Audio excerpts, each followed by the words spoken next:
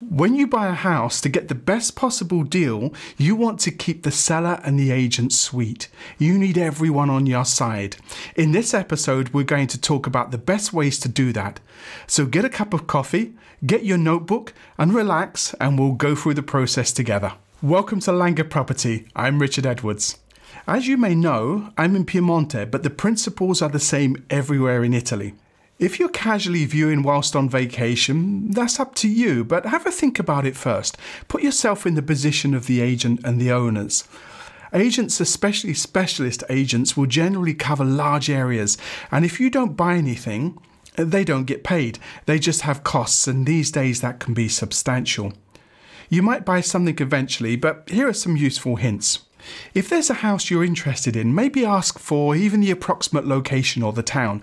Have a drive around on your own. Decide if you like the area first. Some places you'll go to you'll dislike immediately.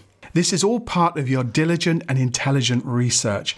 If you insist on the agent being there and then you tell them you don't like the area, don't be surprised if they're not impressed with you. And remember, you want them fully on your side, because if they're not fully on your side, it can eventually work against you. And keep in mind that in Italy, the owners will nearly always be there, so it's their time too. Or it might be they have to pay someone to open the house for them. If you have another motive for meeting the agent, other than to see houses, you might do better to speak on the phone, or at least make it clear why you want to meet. You can be fair and give them the chance to refuse. I provide a consultancy service that is not connected with viewings. By all means, get in touch if you just need good advice. Here's a link on my website in the description below. It's an hourly rated consultancy, so you can get professional advice if you're looking to buy a home here in Piemonte. It's the same with asking for professionals to be there, such as architects and builders. Their time is precious. So see the house first, get an idea of whether you like it or what needs to be done first before you insist on entire teams of pros being there.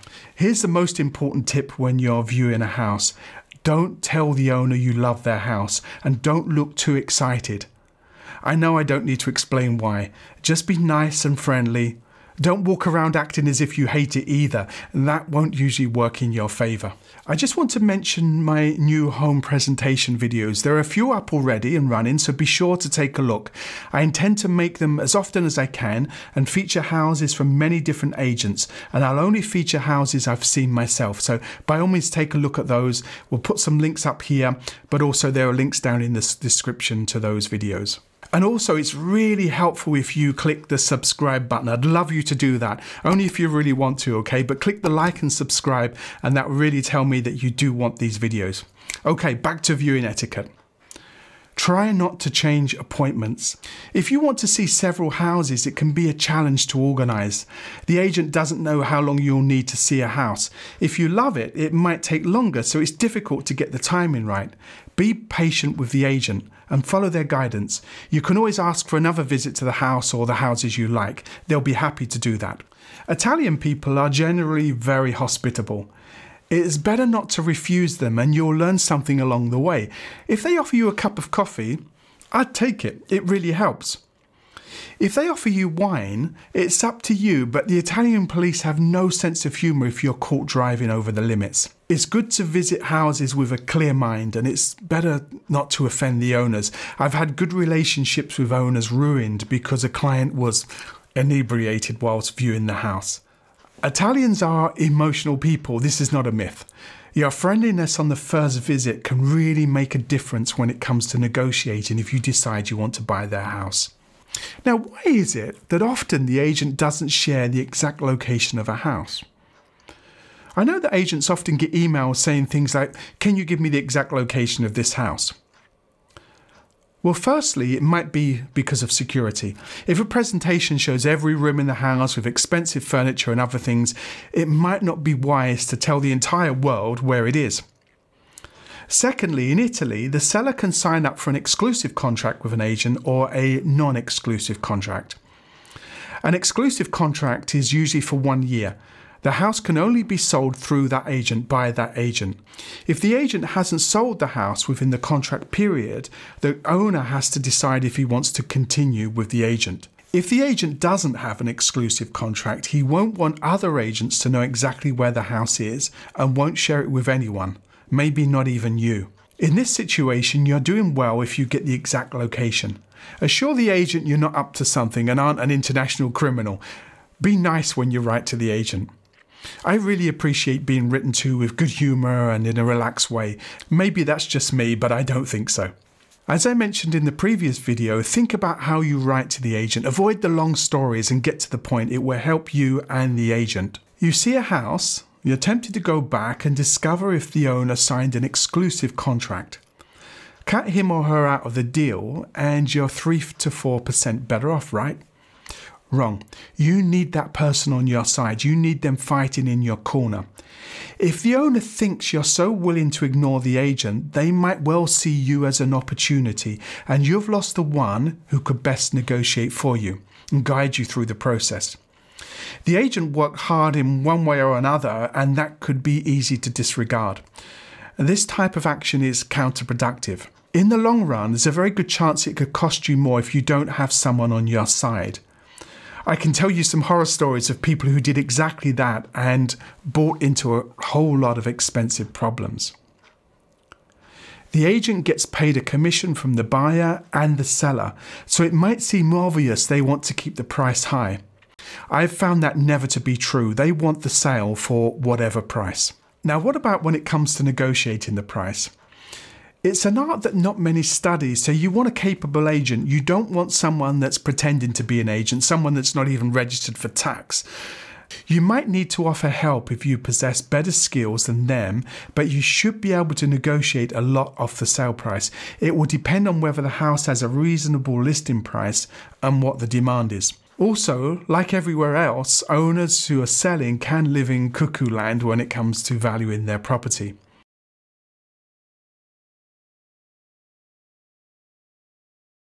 There are a number of different reasons they could be way off on their price. They see other houses for sale and they compare. Now this is a problem, as the houses they make comparisons with could be overpriced.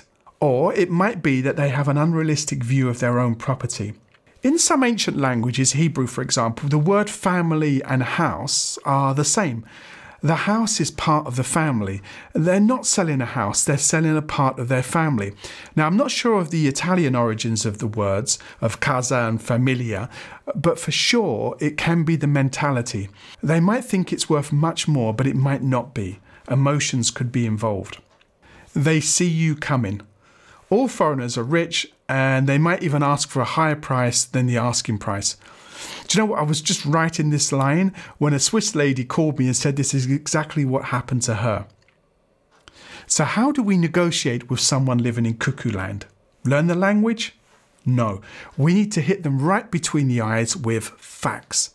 Bring them down from that dreamlike state into reality. Now they won't like it, they'll squirm and curse, but if they have an ounce of reasonableness in their bones, they'll back down and take the offer.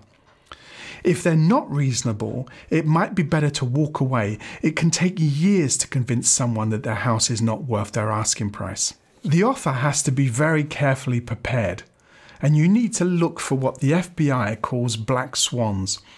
Now, this expression was once used to describe something that didn't exist, until one day somebody stumbled across black swans in Australia. So we're looking for the seemingly impossible, the hidden reasons. I've heard many experiences of how this can work and work well. Stubbornness can be overcome with a little work and determination. If you're not working with a smart agent, you'll have to help them. Okay, the price isn't so unreasonable, but you want a deal. You need to know their lowest price. How do you do this? Get the facts. Find the black swans. They are there. It could be that they're buying another house and they need to sell fast. Offer them the solution. That you'll sign quickly, pay a deposit and close the sale as soon as possible. This can save you a stack of money. They've inherited the house and there are several owners. €1 million between 6 people, it's not so much. They're elderly and can no longer look after a large house, garden and land. The children have left home and the house is too big. One we had recently, the owner was in very poor health with no family, just a distant cousin. If the cousin inherited the property, he'd have to pay around €200,000 in inheritance taxes, and he was broke. Finding this out was crucial in getting the asking price down by more than half, which incidentally was the correct asking price. They need a solution, and you are the solution to their problem. You have to find out what they need to resolve their issue. It can seem impossible, but I promise you it isn't. Relax, take a bit of time, and keep communications open. You need information. And don't listen to, well, I just spent this on it. Sorry, but we all did, and the economy is not so great, so we can't always get our money back. They need to realize this, and you can help them.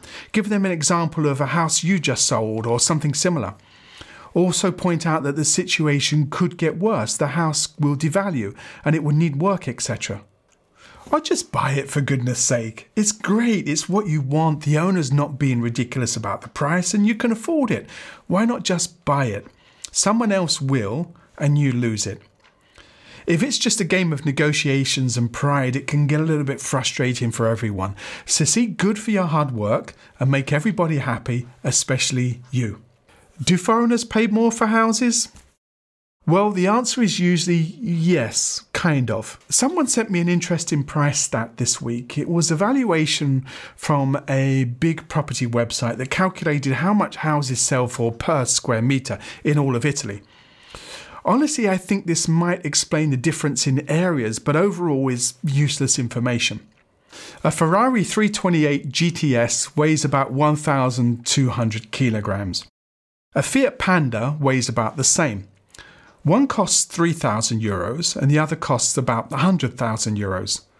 Cars can't be valued by how much they weigh, and houses can't be valued by how big they are. Everyone wants the views, no neighbours, the vineyards, the pool, whatever. If it's the one everybody wants and people are willing to pay the extra over a house without a view, without a pool, and has close neighbours, it's worth more. You get the point, right? Foreigners pay more because they want the house that every other foreigner wants. It's rare and it's very desirable. You don't have to go down this route, but be prepared to make compromises. I was going to divide this guide up into 10 parts, but I've decided to just get on with it. The next video will be the last one of this series and will be about getting the house checked, asking should you restore a house, do you need a lawyer, and how the final deed is done. And I'll be releasing my PDF and EPUB home buyer's guide. That will be in the next video of this series, so subscribe so you don't miss it.